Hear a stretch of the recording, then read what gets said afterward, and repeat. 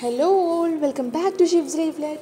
അപ്പോൾ ഇന്ന് നമ്മൾ ഡിസ്കസ് ചെയ്യുന്നത് ഫോർത്ത് സെമസ്റ്ററിലെ കോംപ്ലിമെൻ്ററി സബ്ജക്റ്റ് ആയിട്ടുള്ള കെമിസ്ട്രിയിലെ സെക്കൻഡ് ചാപ്റ്റർ ആയിട്ടുള്ള ന്യൂ വിസ്റ്റാസ് ഇൻ കെമിസ്ട്രി എന്നതിലെ ഫസ്റ്റ് പാർട്ടായിട്ടുള്ള നാനോ കെമിസ്ട്രിയാണ്. അപ്പോൾ നാനോ കെമിസ്ട്രിയെക്കുറിച്ച് കൂടുതൽ ഡിസ്കസ് ചെയ്യാം. So let's move. അപ്പോൾ കെമിസ്ട്രിയിലെ സെക്കൻഡ് ചാപ്റ്റർ ആയിട്ടുള്ള ന്യൂ വിസ്റ്റാസ് ഇൻ കെമിസ്ട്രി, അപ്പോൾ അതിലെ ഫസ്റ്റ് പാർട്ടാണ് നാനോ കെമിസ്ട്രി. അപ്പോൾ നാനോ കെമിസ്ട്രിയുടെ അത് ഇൻട്രൊഡക്ഷൻ നോക്കാം. അപ്പോൾ ഫസ്റ്റ് എന്താണ് നാനോ കെമിസ്ട്രി? നമുക്കറിയാം നാനോ കെമിസ്ട്രി എന്ന് പറയുന്നത് is A branch of nano science related with the production and the reaction of particles അത് മോളിക്കുലാർ ലെവൽ, അതായത് മോളിക്കുലാർ ലെവലിലുള്ള പാർട്ടിക്കിൾസിൻ്റെ പ്രൊഡക്ഷനെ കുറിച്ചും അതുപോലെ റിയാക്ഷനെ കുറിച്ചുള്ള ഒരു ബ്രാഞ്ച് ഓഫ് നാനോ സയൻസ് ആണ് എന്തെന്നുള്ളത് നാനോ കെമിസ്ട്രി എന്ന് പറയുന്നത്.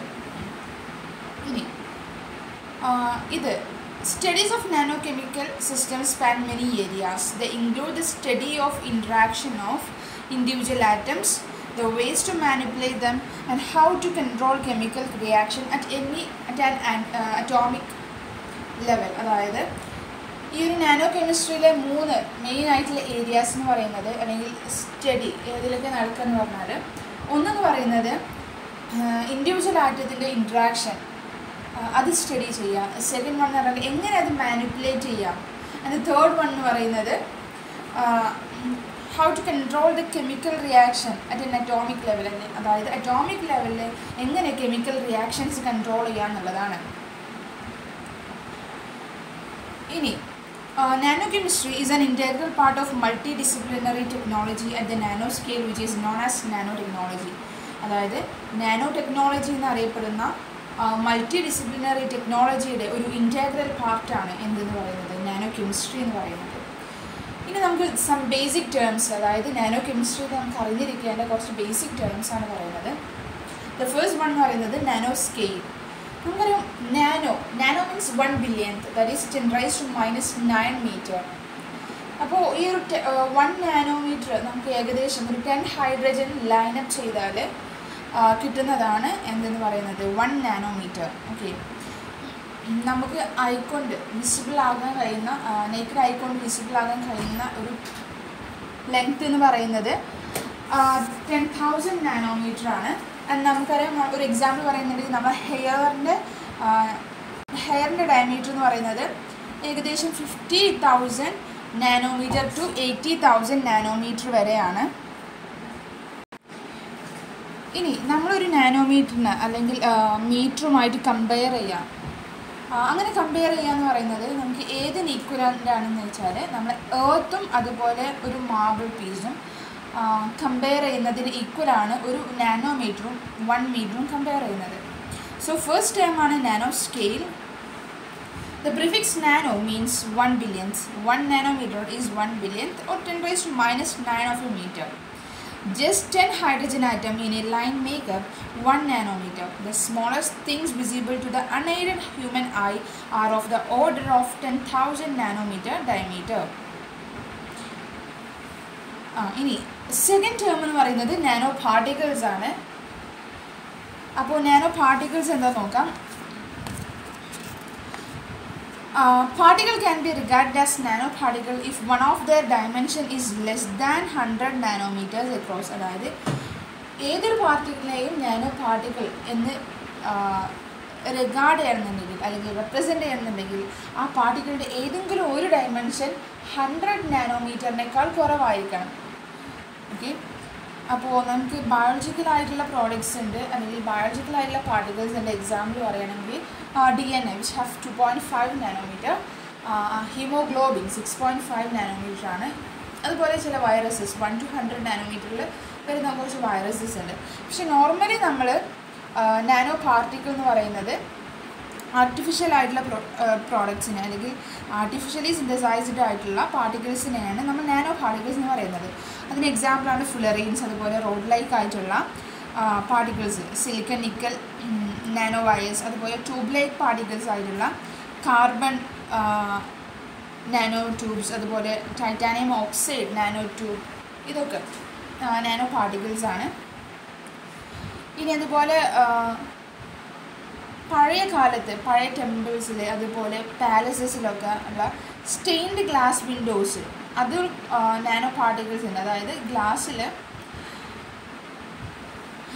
ഈ ഒരു ഗ്ലാസ്സിൽ ഡിഫറെൻറ്റ് സൈസിലുള്ള നാനോ പാർട്ടിക്കിൾസ് കാരണത്താലാണ് ഇവർക്കൊരു കളർ ഇമ്പാർട്ട് ചെയ്യുന്നത്. ഓറഞ്ച്, പേർപ്പിൾ, റെഡ് അങ്ങനെയുള്ള കളേഴ്സ് ഇമ്പാർട്ട് ചെയ്യുന്നത്.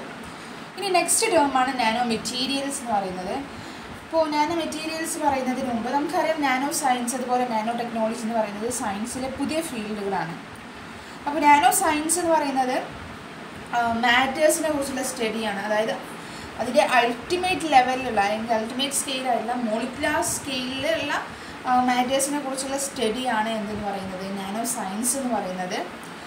അപ്പോൾ അതിൽ ഇൻവോൾവ് ചെയ്യുന്ന ഒരു സ്റ്റഡിയാണ് നാനോ മെറ്റീരിയൽസിനെ കുറിച്ചുള്ള സ്റ്റഡി എന്ന് പറയുന്നത്. അപ്പോൾ നാനോ മെറ്റീരിയൽസ് എന്ന് പറഞ്ഞാൽ the nano materials are those which contain nano structures as there component building blocks. അതായത് നാനോ സ്ട്രക്ചേഴ്സ് ബിൽഡിംഗ് ബ്ലോക്ക് ആയിട്ടുള്ള പാർട്ടിക്കിൾസ് അല്ലെങ്കിൽ മെറ്റീരിയൽസിനെയാണ് നാനോ മെറ്റീരിയൽസ് എന്ന് പറയുന്നത്. ഇനി നാനോ സ്ട്രക്ചേഴ്സ് എന്താണെന്ന് ചോദിച്ചാൽ nano structures R structures build up such that at least one dimension in them is റഫ്ലി between 1 and 100 nanometre. അതായത് nano സ്ട്രക്ചറിൽ അതിൻ്റെ സ്ട്രക്ചറിൽ ഏതെങ്കിലും ഒരു പാർട്ടിക്കിളിൻ്റെ ഡയമെൻഷനെങ്കിലും 1 to 100 നാനോമീറ്ററിൻ്റെ ബിറ്റ്വീൻ ആയിരിക്കണം. ഓക്കെ, ഇനി നമ്മൾ പറയുന്നത് തേർഡ് ഇപ്പോൾ ഒരു ടേം അതായത് നാനോ സ്കെയിൽ പറഞ്ഞു, സെക്കൻഡ് ടേം ആയിട്ടുള്ള നാനോ പാർട്ടിക്കിൾ അത് പറഞ്ഞു, ആൻഡ് തേർഡ് ടേം ആയിട്ടുള്ള നാനോ മെറ്റീരിയൽസ് പറഞ്ഞു. നെക്സ്റ്റ് പറയുന്നത് നാനോ ടെക്നോളജിയാണ്. അപ്പോൾ നാനോ ടെക്നോളജി എന്ന് പറയുന്നത് അതായത് നാനോമീറ്റർ ലെങ്ത് ഡയമെൻഷൻ വരുന്ന മാറ്റേഴ്സിനെ കൺട്രോൾ ചെയ്ത് കണ്ട് അതായത് ഒരു പെർട്ടിക്കുലർ ഡിവൈസ് അല്ലെങ്കിൽ സിസ്റ്റം അല്ലെങ്കിൽ ഫങ്ഷണൽ സ്ട്രക്ചേഴ്സൊക്കെ യൂട്ടിലൈസ് ചെയ്യുക, ക്യാരക്ടറൈസ് ചെയ്യുക, അല്ലെങ്കിൽ കൺസ്ട്രക്ട് ചെയ്യുക, ഡിസൈൻ ചെയ്യുക, ഇതിനെയാണ് നാനോ ടെക്നോളജി എന്ന് പറയുന്നത്. അപ്പോൾ നാനോമീറ്റർ ലെങ്ത് ഡയമെൻഷനുള്ള മാറ്റേഴ്സിൻ്റെ ലെങ്ത്തിനെ അല്ലെങ്കിൽ അവരെ കൺട്രോൾ ചെയ്ത് കണ്ട് നമുക്ക് ഓരോ സിസ്റ്റത്തിൻ്റെ അല്ലെങ്കിൽ ഡിവൈസിൻ്റെ കൺസ്ട്രക്ട് ചെയ്യുക അല്ലെങ്കിൽ ഡിസൈൻ ചെയ്യുക, ക്യാരക്ടറൈസ് ചെയ്യുക, അതുപോലെ യൂട്ടിലൈസ് ചെയ്യുക, ഇതിനെയാണ് നാനോ ടെക്നോളജി എന്ന് പറയുന്നത്. Nanotechnology is the deliberate design, construction, characterization and utilization of functional structures, devices and systems through the control of matter at the nanometer length dimension, that is at the molecular or atomic scale. ഇനി ഇതിൻ്റെ ഒരു theme എന്ന് പറയുന്നത് theme is to design, assemble and build well-defined intricate structure by putting atoms or molecule at pre-designed position using direct mechanical control. പിന്നെ അതുപോലെ ഇതിൻ്റെ ഒരു aim എന്ന് പറയുന്നത് the aim is to learn to exploit the exceptional properties of nanostructure and efficiently manufacture and employ these structures. അപ്പോൾ ഈ സ്ട്രക്ചേഴ്സിനെ ഉണ്ടാക്കാനും അതുപോലെ ഈ ഒരു നാനോ സ്ട്രക്ചേഴ്സിൻ്റെ പ്രോപ്പർട്ടീസിനെ എക്സ്പ്ലോയിറ്റ് ചെയ്യുക അല്ലെങ്കിൽ എക്സെപ്ഷണൽ പ്രോപ്പർട്ടീസിനെ എക്സ്പ്ലോയിറ്റ് ചെയ്യാനൊക്കെയാണ് ഇതിൻ്റെ എയിം എന്ന് പറയുന്നത്. ഇനി നെക്സ്റ്റ് ടേമാണ് ക്വാണ്ടം സൈസ് ഇഫക്റ്റ് അല്ലെങ്കിൽ അതുപോലെ ക്വാണ്ടം സ്ട്രക്ചേഴ്സ്, ക്വാണ്ടം ഡോട്ട്സ് എന്ന് പറയുന്നത്. അപ്പോൾ നമുക്ക് ഫസ്റ്റ് ക്വാണ്ടം സ്ട്രക്ചേഴ്സ് നോക്കാം.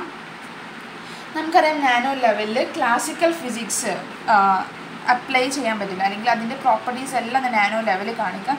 അപ്പോൾ അതിൻ്റെ പ്രോപ്പർട്ടീസ് നമുക്ക് മനസ്സിലാക്കണമെന്നുണ്ടെങ്കിൽ നമ്മൾ ക്വാണ്ടം മെക്കാനിക്സ് നോക്കണം. അതായത് നാനോ പാർട്ടിക്കിൾസിനെ കുറിച്ചുള്ള സ്റ്റഡി അല്ലെങ്കിൽ അതിനെക്കുറിച്ച് കൂടുതൽ ഡീറ്റെയിൽഡ് ആയിട്ട് അറിയുന്നുണ്ടെങ്കിൽ നമുക്ക് ക്വാണ്ടം മെക്കാനിക്സ് ആണ് അപ്ലൈ ചെയ്യാം. അപ്പോൾ ഈ ഒരു ക്വാണ്ടം മെക്കാനിക്കൽ ലെങ്ത് സ്കെയിലിൽ നമുക്കറിയാം ഇവരുടെ പ്രോപ്പർട്ടീസ് അല്ലെങ്കിൽ ഈ ഒരു പാർട്ടിക്കിൾസിൻ്റെ പ്രോപ്പർട്ടീസ് മോഡിഫൈ ചെയ്യും, കണ്ടിന്യൂസ് ആയിട്ട് മോഡിഫൈ ചെയ്യും. അപ്പോൾ ഈ ഒരു പ്രോപ്പർട്ടീസും അവരുടെ ബൾക്കിലുള്ള പ്രോപ്പർട്ടീസും എൻ്റയർലി ഡിഫറെൻ്റ് ആയിരിക്കും. അപ്പോൾ the quantum size nano structures R defined അല്ലെങ്കിൽ R referred to as quantum structures. അപ്പോൾ ഈ ഒരു ഇത്രയും ക്വാണ്ടം സൈസ്ഡ് ആയിട്ടുള്ള നാനോ സ്ട്രക്ചേഴ്സിനെയാണ് ക്വാണ്ടം സ്ട്രക്ചർ എന്ന് പറയുന്നത്. ഇനി എന്താണ് ക്വാണ്ടം സൈസ് ഇഫക്റ്റ് എന്ന് നോക്കാം. ഒരു മെറ്റൽ പാർട്ടിക്കിൾ ഓക്കെ ഇനീഷ്യലി അതിന് ബൾക്ക് പ്രോപ്പർട്ടീസ് ഉണ്ടായിരുന്നു, അതിനെ റെഡ്യൂസ് ചെയ്ത് കാരണം നാനോമീറ്റേഴ്സിലേക്കാക്കി, അതായത് അതിൻ്റെ സൈസ് റെഡ്യൂസ് ചെയ്ത് നാനോമീറ്റേഴ്സിലേക്കാക്കി. അപ്പോൾ അത് അങ്ങനെ സൈസ് റെഡ്യൂസ് ചെയ്ത് നാനോമീറ്റേഴ്സിലാക്കുമ്പോൾ അതിൻ്റെ എനർജി ബാൻഡ് സ്ട്രക്ചറിനെ അത് ഡയറക്റ്റ്ലി എഫക്റ്റ് ചെയ്യും. ഓക്കെ, അപ്പോൾ അതിൻ്റെ എനർജി ബാൻഡ് സ്ട്രക്ചറിനെ ഡയറക്റ്റ്ലി എഫക്റ്റ് ചെയ്യും. അതായത് അതിൻ്റെ energy level ഇൻസൈഡിലെ energy level discrete ആവും. ഓക്കെ,